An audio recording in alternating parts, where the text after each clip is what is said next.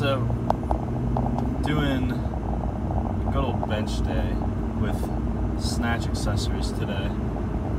It is so hot. I am not built for this, but the gym would be cool at least. But you know, I always try to pair my my harder Olympic accessories with bench, since bench is my easier power lift and I train it twice a week. So it switches back and forth every time I do it between snatch and clean and jerk accessories. So today is snatch. It's still pause week on day 3. So I'm gonna just do pause bench up to 70% for 6. Shouldn't be too difficult. Like, I haven't done pause bench in a while, but I'm pretty confident in my form. I just want to make sure I keep everything really slow and controlled the whole way through. And then when it comes to the rest of it, I got let me see if we can move this.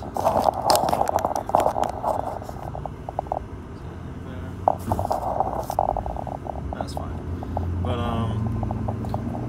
otherwise, I have, right after bench, I'm going to get into, I start with block snatch, and then I'm going to end with snatch balance, because I like doing a full body accessory before doing a more isolated one, just so that my whole body gets warmed up. And I feel like if I did snatch balance first, I wouldn't be as full body warm, and then it would also tire me out for when I do the full body movement. But this shit keeps moving around. I'll just leave it. But otherwise, yeah, I don't know. I feel pretty good today. Honestly, I'm a lot better today than yesterday because I actually got enough sleep. So I think the mobilities and the strength is going to be there. You know, snatch bound or block snatch. I've been dip training recently because I used to struggle a lot getting my third pull like really as high as I could go. Because you know, like, it's one thing to like get the bar to your hips, but the advanced mindset about it, or movement or whatever, is like you want to make sure you're still pulling the bar up to your hips, and then, like, you know, pulling it as high up straight as you can, rather than just getting it to your hips and then winging it over your head, because then your hips are going to push it out, and you're either going to chase it forward or you're going to overshoot it behind your head, and you just won't land directly over your neck like you want to land in the bottom.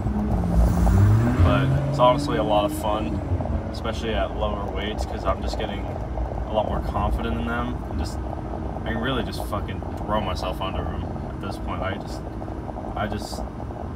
pull and I dive, and it's feeling like power cleans now, where, like, I feel like most people who's done this kind of stuff, power cleans, you just go in, you just gotta fucking do it. It's easy as shit, because it's the most dumbed down movement in like all of Olympic weightlifting. I feel it's just so easy to just stand up and then catch it without using the full squat. You could say the same for power snatch, but you still have to have a better third pull for power snatch, and you got to make sure your elbows and wrists feel good for that one, because you're still catching it way overhead. But yeah, I'm just gonna do slow tempo triples today on that. I think it's gonna feel really good. Otherwise, at the end with snatch balance, I've been doing those for a while, and like, it's just one of those snatch movements where, like, I don't think I could really trade it in for anything. You know, like, there's separate movements that, like, you know, like, I train overhead squat, and I used to train power snatch jerk, but like, when you really get the movement of pushing overhead and also falling into the squat at the same time, it is just such a, like, you can't get that kind of feeling and a lot of accessories in Olympic without using like your full body, and like, you know, it feels easy, but it's always like that thing where like if one thing is out of place, even if it's easy, you can just lose it, or you'll fuck up your wrist or your elbows, something like that. But for me, I used to, same thing with my split jerk. I used to, when I would push it over my head to get into the snatch position for overhead squat, or a lot of it, like I used to jump forward in my snatch as well. I used to jump forward a lot, and so mixed with training that really high third pull, and the snatch balance, nobody really ever talks about it, because the main idea is like push it as hard as you can, don't let your elbows unlock, and then you just gotta hold it. And to a point, yeah, but you know, you gotta remember your footing, where your gravity's at. For me, I need like my feet to be really well centered on midfoot. Like when you're going to dip and drive in the split jerk, it's the same movement. You're just catching in the snatch position rather than the split jerk position. So I used to do this, so many people still do, where you'll lean forward on your toes as you jump because it's on your back, and it feels way easier to just muscle it up rather than have perfect form like you would for everything else that's difficult. And you know, that would at least make me lean forward a lot, or like I would push my arms way far behind my head with my upper body leaning forward. It's just a big mess. So, you know, I'm just gonna really focus on keeping my full upper body, my whole torso completely sat up straight, and that good squat depth. I'm not really worried about the lockout or the squat. It's more just that, like, the moment you land and you have to go down, you got to really make sure your core is like in it to stabilize, and then immediately like sit in it, so that you don't, you know. And again, you can get too comfortable sometimes. I know I have, and you'll just do it, and your core won't be braced enough to hold it. It's always in your core. You know, you can be as strong as you want, but if you don't got the core or the technique, or you're not braced enough, whatever, it's not gonna go. So I'm gonna do pause dips on them today. So like when I do the little dip down before I jump into it, I'll pause, just like on the pause push jerk yesterday, and I think it's gonna feel really good because it's gonna make me isolate where my center of gravity's at on my midfoot. And you know, if you can do a pause dip snatch balance with good form, like I typically tell people, if you can do a snatch balance really well, and even better, a drop snatch balance where you just fall into it with no jump, then you should definitely be able to snatch, because even though the pulling part, of course, is so much technicality, the overhead comfortability is where I feel most people struggle. So I'm here. Forgot to drink this. Wonderful. I am not getting these again next week. There's so many chemicals. I just like fucking around and getting a new drink every now and then. But yeah, I think bench is gonna just fly. I think block snatches are gonna also fly, but just more be fun. Because when it's light and you have good form, it really is just fun. Just like really pumping the shit out of the third pull, and then locking out as hard as you can. And you know, to feel as mobile as I do with my sort of frame, I have long femurs and long arms, and I'm a heavier set kind of guy. My body's really built for powerlifting. If I did like low bar back squat, I'd be doing 500 plus by now, easy, for sure. But I love the high bar. I love using my core. I think form is everything. The better a lift looks, the better. So everything's technique. If you got technique down, the weight shouldn't be hard, as long as you're not, you know, maxing out every day, obviously. But yeah, and then snatch balance again. I think it'll just be fun. It's a new movement with the pause dip. So yeah, that's all I got. You'll see.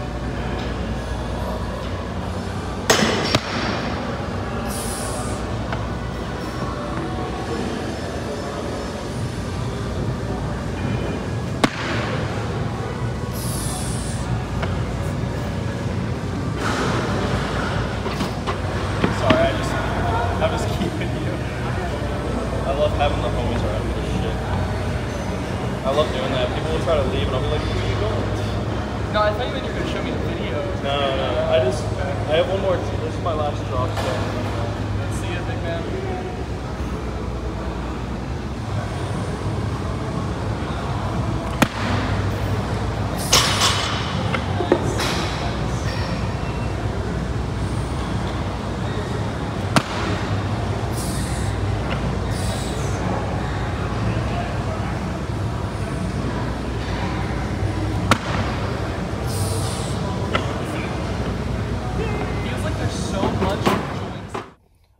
So I just got home. I forgot I was talking to my mom, so I didn't really get to record anything.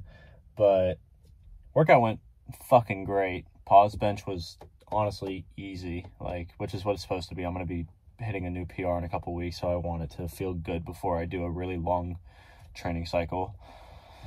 And then, yes, block snatch. I had like a single, like I didn't miss anything, but I think I had a bit of a whiff on one of my reps where I landed with it, like I kind of whipped my hips into it instead of pulling straight up. So I landed with the bar a little bit behind my head.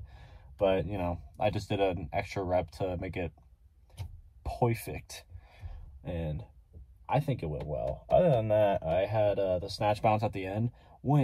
It feels... I'm really glad I decided to start pausing in the dip because I didn't realize how important it was to have that really hard lockout drive when you're doing something like that. Because normally when you just get to go straight up and down without pausing, you can just kind of jump with it and like not muscle it up, but like it's less of a quick lockout and more of like you get it high enough to where you can comfortably like and slowly, especially fall into the squat. And having the pause, I really had to make sure I like squeezed my butt and dropped down as fast as I could and like really just held out with my shoulders and elbows. And like I thought it went really, really smoothly. Like I again, same thing with like the push press but with a pause in the dip from the other day. Got that just a really good squeeze, and core stability was really good. So, you know, other than that, I'm gonna go chill the fuck out. I got all my shit done for today. The only thing is lighting. It's making me look kind of, oh my god! This lighting's making me look kind of massive. Shit's kind of, oh, hold on, let me hit you with the rear delt. Oh shit! I'm gonna look at that for like 15 minutes. But yeah, that's kind of all I got, so yeah.